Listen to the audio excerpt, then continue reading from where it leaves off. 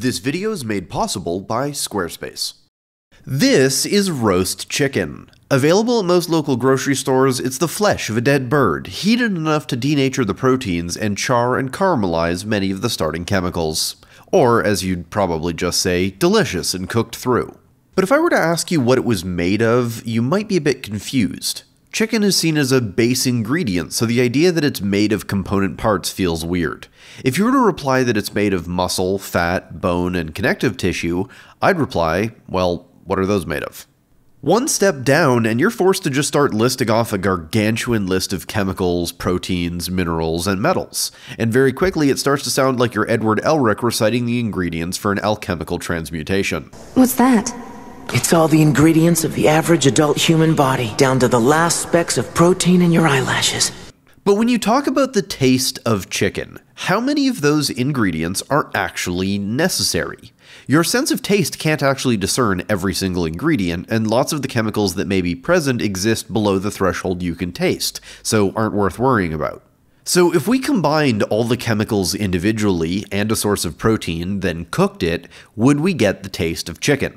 Not only is the answer a resounding yes, the results may actually be better than the original. And the chemistry is so easy, it's not only something you can absolutely do and try at home, I encourage you to do so as it is truly delicious.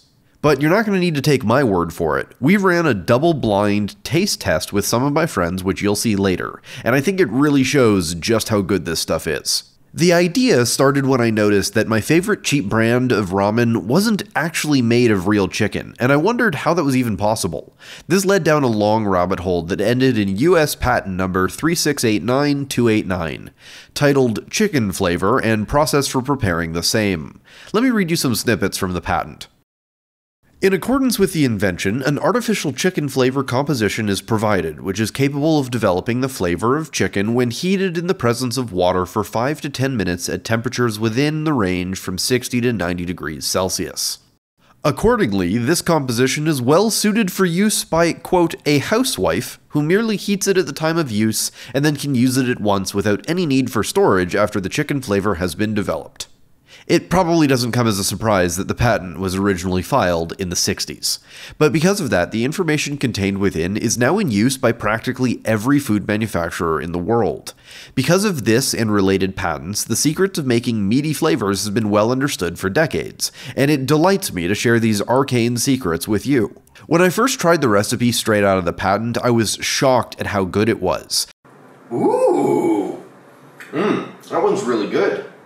But it did take a little bit of messing with it to make it truly amazing. And it felt like I had just found the recipe for something you shouldn't be able to make, like a recipe for the color red or the feeling of ennui. But when you understand the mechanics, you can shift the flavor to mimic any meaty flavor you want, or just make the best vegetable broth you've ever had. So let's get right into it and see how this works. One of the nice things about biology is that evolution is immensely lazy. If something works well enough, there's not going to be a lot of pressure to change it. Case in point, you share 70% of the same DNA with a banana. If your DNA was only 1% different, you'd be a dolphin. I must speak with the dolphins now. Anyway, the result of this is that most living things on Earth share the same base fundamentals: proteins, DNA, and various salts. So we have a lot of non-chicken options for ingredients to provide a lot of the base components that are the foundation of the flavor, and then we'll only need to add a few meat-specific ones to fine-tune the taste. In this case, as you might expect, we go with what you'll find in pretty much any vegetarian or vegan meat substitute: soy protein. Soy protein is nice because it's a pretty bland flavor, but it has a similar amino acid composition to meat. In this case, I'm using defatted soy protein, which I got at the grocery store as textured vegetable protein, though the first step is to detexture it in a blender. Before we go further, we need to talk about the sense of taste and how it works. Since we're trying to recreate a specific taste, having an understanding of how the machinery works is super important, and you will get the bonus of instantly becoming a better chef by understanding this mechanism. Though if this trick does make you a better chef, you might get so good that you'll want to sell your delicious creations. In that case, you're going to need a website, and for that, look no further than the sponsor of this video, Squarespace. Squarespace is the all-in-one platform that makes it super easy to set up a website with their amazing suite of tools and website creation engine. With best-in-class templates and a huge collection of extensions, Squarespace makes it easy to set up the site of your dreams. So head to squarespace.com to start your free trial, and when you're ready to launch your site, go to squarespace.com/thethought-emporium to save 10% off your first purchase of a website or domain. And of course, there's some links below. Now, back to science. Anyway, the standard story of how taste works is that we only have 5 types of taste receptor: sweet, sour, salty, bitter, and umami, or savory. This isn't the full reality, but it's a good place to start. We can break those types of taste into 2 groups. The first group, which includes salty and sour, are detecting changes to the properties of the solution. In this case, sour is detecting pH and salty is detecting, well, salinity. The second group contains the rest of the tastes, and these are looking for groups of specific types of chemical. Sweet is supposed to be detecting sugars, but all sorts of things can set it off that aren't actually sugar. Bitter is typically said to be for detecting alkaloids and things that might be poisonous. And umami is detecting things like MSG and other savory chemicals. Now, the reason I group them like that is because that's actually how it's divided up in taste buds. Your tongue is covered in taste buds, but you can't see them with the naked eye. The little squishy hair-like pads that cover the tongue are papillae, though they often get confused with taste buds. The buds themselves are embedded in the sides of the pads, with anywhere from 3 to 100 buds per papillae depending on the type. If we look at a single taste bud, we find that it's made of anywhere from 3 to 4 different cell types. And it really does look like a little flower bud, which is where they get their name. Type 3 cells detect sour and salty, Type 2 cells do everything else, and Type 1 cells are glial cells that help keep the system stable by isolating the different receptor cells and cleaning up neurotransmitters they release. Though each Type 2 cell will specialize in one specific type of taste, be it sweet, bitter, or umami. Then there's a basal population of stem cells that replenish the system as the cells get damaged to maintain a healthy taste bud. There's a little pore on the top of the bud that allows a sample of the mixture to enter and be analyzed by the various cells. Depending on which cells are set off, a series of nerves picks up those signals and sends them up to the brain for analysis. Something you may notice is that each taste bud has all of the taste types mixed together. If you're like me, you probably saw this picture in science class, and were taught that the different types of taste were localized to different areas of the tongue. But it turns out that couldn't have been further from the truth. The last part of the classic story of taste is actually smell. As the story goes, all of the sensation of taste is just the ratio of the 5 different base tastes, and any extra information we get comes from the smell of the components as we chew and swallow. As gas is forced up the back end of the nose samples it and sends information about the volatile components of the mixture up to the brain. The brain then combines the 2 streams of data into the sensation of taste. The problem, though, is that if you've spent any time in a kitchen, you might notice that there are some specific things missing in this picture of how taste works, and it doesn't really match the experience of taste. First off, we're missing a few types of taste. These include the detection of oils and fats, and importantly, what the Japanese have named kokumi, or richness. The specific mechanism by which these and some of the other types of taste are detected is still a little bit blurry, but there is enough evidence to point to that we know that these are distinct things the tongue is detecting. Kokumi, or richness, for example, is detecting short, broken pieces of proteins that tend to form when you either cook something for a long time, or when things are fermented, which is why those processes make food taste so good. And yes, if you isolate those peptides, you can just add it to food to instantly make it taste rich. But this is also the secret to why things like fish sauce, soy sauce, and other fermented goods or stews and things that have been cooked for a really long time taste so good. The other problem with the classic idea of taste is that it's presented as if the tongue just has 5 levers, and it's simply measuring the intensity of each. But this couldn't be further from the truth. Instead of levers, I prefer to think of each type of taste as an instrument. Each instrument can play a wide variety of notes and combination of notes, but all are related by the type of instrument playing those notes. The reason for this is because the taste cells are actually much more complicated than the simple picture of their function would imply. First off, the actual protein complexes that are responsible for detecting the various types of taste aren't single entities. For example, the complex that detects bitter compounds is called TAS2R, but there are about 25 different TAS2R complexes that we know of that each detect a different variety of bitter compounds. Each bitter detecting cell doesn't express all of the different versions. The distribution also isn't homogeneous across the tongue. Instead, each cell will pick a random few of these to express, so now individual taste buds will be sending much more specific information about what they're tasting. By doing this, the brain can much more easily discern between different bitter compounds, as different compounds will set off different patterns of taste buds across the tongue. And it's much more like the tongue is taking very wet pictures of whatever it's coming in contact with. The brain learns to pick out different chemicals it experiences and mixtures of chemicals from these patterns. On top of that, it's recently been found that not only do taste cells express a heterogeneous population of taste receptors, they also express a heterogeneous population of olfactory receptors as well, which means the same type of sensor that was thought to only be found in the nose. So yes, you're smelling with your tongue, and this is another way that the patterns of taste buds firing are modulated to pull out more information about what you're tasting. Now a cell will fire either when a bitter compound is detected or a specific smelling chemical. So, to bring it back to the music analogy, if each type of taste is an instrument, making something delicious isn't just about balancing the levels of the different tastes, it's mixing and matching notes on the different instruments to make a more cohesive melody. And thinking of it this way is especially necessary if you're trying to fake a particular taste that's as complex as something like chicken. Alright, that's enough background, let's use this knowledge to make some fake meat. The important part to remember is that the goal is to set the reaction up in such a way that when heated, the components make something that tricks your brain into thinking it's meat. So we just need to supply the correct starting ingredients. Think of cooking like blurring the image the tongue is seeing, then raising the saturation. The starting details get lost, but there is an expected outcome. If we just put the right colors in the right spots, after the blur effect you end up with something close enough to fool your brain. And since most biological matter contains the same stuff, it doesn't take much to tip the flavor towards meat. Here's the recipe that I found worked from the patent, and beside it my own recipe that I developed after a bunch of testing. They're similar, but there are some important differences.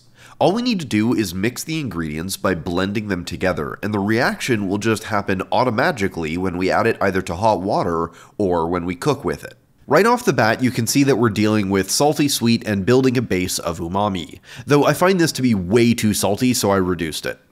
A key detail is that it's important to use glucose, also known as dextrose, for the sugar here, and not ordinary table sugar.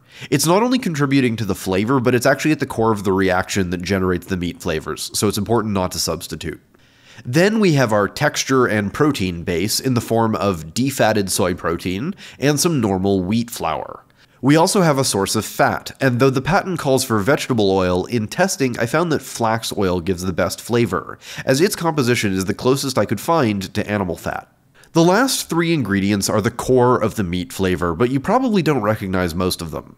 These are arachidonic acid, ribonucleotides, and cysteine hydrochloride. Starting with arachidonic acid, this is a very large lipid molecule that is found in two places: meat and brown algae. Since we're trying to make meat, we're going to use the brown algae. In this case, kombu, a species of kelp you can buy at most Asian grocery stores that comes as big dry leaves. Just blend it into a powder and add it to the mixture. I found 3 grams is sufficient for the batch size we're making. Next we have ribonucleotides. This just means shredded RNA. Turns out one of the other chemicals besides MSG that gives umami and savory notes is good old-fashioned shredded life essence. But trying to Google RNA juice won't turn up anything useful. What you want is disodium inosinate and disodium guanylate. When I was looking for a source for this, I found this sauce. It's made of hydrolyzed wheat, amongst other things, but it's chock full of ribonucleotides and a little bonus MSG. Though you could probably also get away with a small amount of Vegemite for the same effect. Either way, 2 milliliters is sufficient to provide the ribonucleotides we need for the chicken flavor. The last ingredient is actually the star of the whole show, and that's cysteine. It's one of the few sulfur-containing amino acids, and when mixed with glucose and proteins and then heated, will react to form a huge variety of furanthiols and other sulfur-containing chemicals.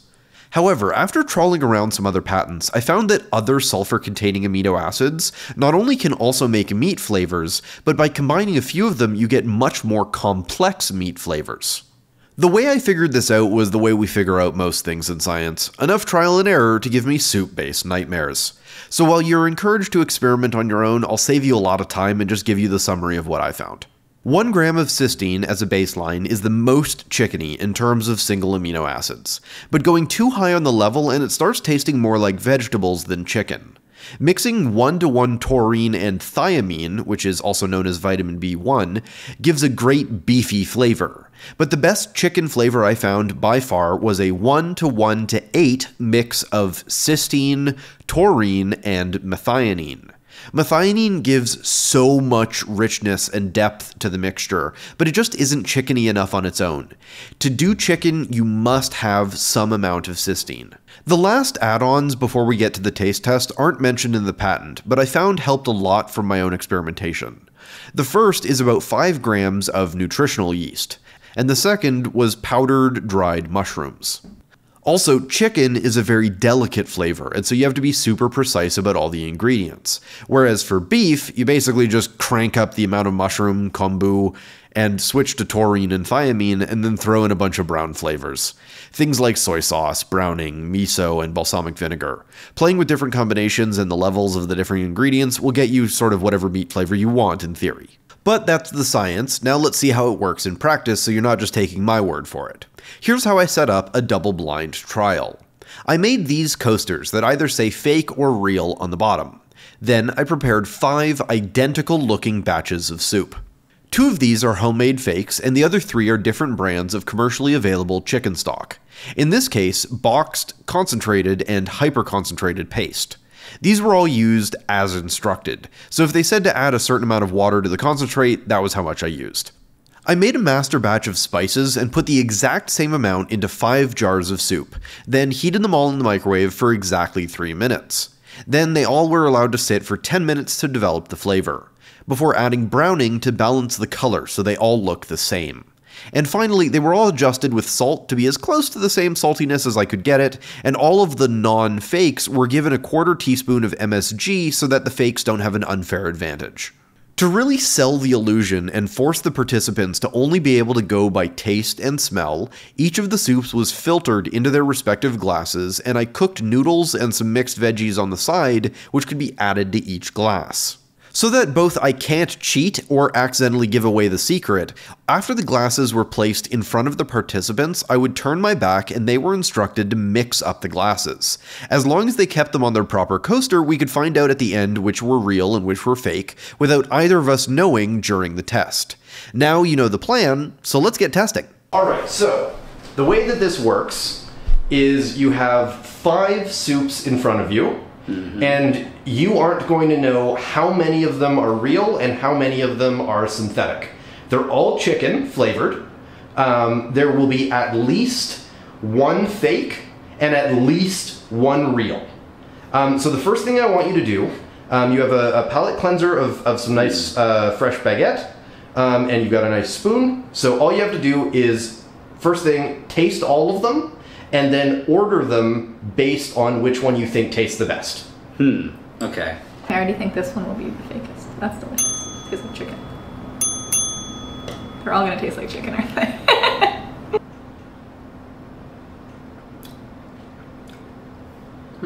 Did you use some dill? Yeah. I'm tempted to treat this like wine. I feel like that. I'm like, just honestly, like to a certain extent, just basing it on saltiness. Can't tell that much difference between these two, so I'm gonna set it this way. It's very watery. That's the real broth. That's gonna be embarrassing, but They're all good. I don't know. It's pretty tough. I mean, right now it's just by taste. You're not really looking for the fake, you're just looking for which one do you like.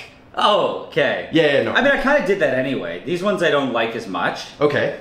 I don't know which one I liked less. That's probably kind of accurate. I'll do a quick test and see. Watch. Right? All right. They're all fake. Alright, so you're happy with that order? Yeah. So that's your preference. So okay, but no, but it's this, okay, I should say, I believe that these are fake. Okay.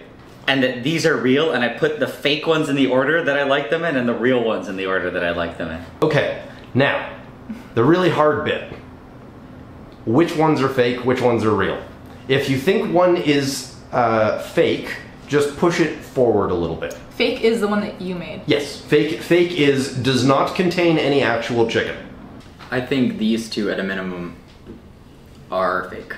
Okay, so you think those two are fake? But these taste like they have chicken in them to me. Okay. These taste so delicious, but I can't actually discern chicken flavor from them. Yeah, that's mine. Final decision? Yeah. Okay. Okay, we'll start with the one that you like the most, and let's see what that one was. Again, I don't. You don't know what C is. I honestly Okay. don't know what it is. Okay, let's so see. just lift. So just flip the coaster and show it to the. Well, I mean, have a look. Hey, hot damn. Oh no. Hey. Fake! Hey. Oh my god! Sorry. And then show it to the camera. That checks out. All right. So here, just keep it flipped over. Just. So that's one fake. So far, that's the fake has been rated the best, and you didn't catch it. Fake. Fake 2. Opposite of what I'm thinking. Okay. Real. Hey, you got a real one. Okay. Nice. Let's see how you did. Fake. Hey, nice. Pretty good. Let's see how we did. Look, real. Oh, interesting. Real. Huh. Fake. And real. Very interesting. Okay. You got a real one. Okay. Nice. All right. That's the one I like the least out of the real ones. Oh no. If these are real, I'm gonna really tell me what brands they are, and I'll never buy them. No.